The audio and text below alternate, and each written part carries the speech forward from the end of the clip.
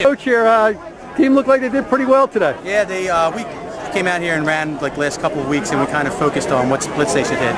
So they went out right at pace, and they hit every split amount, 1 and 2, right on where they were supposed to. You didn't have them looking at certain guys and other teams that they had to pick off? We were going at the clock. So, because every time we run against a team, everybody goes out hard. I think because we're just that good, it's going to be tough to beat us, so they have to run. And so if we go out with them, they're going to take us out of our race. So we were running at the clock, and we wanted to get each mile split and 2 mile split right on. So I knew it too. What did you have Matt's splits at?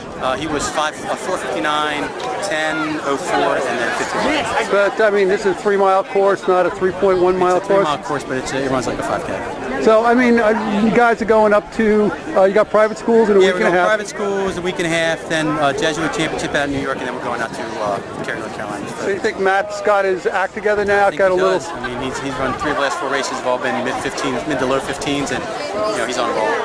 All right, congratulations.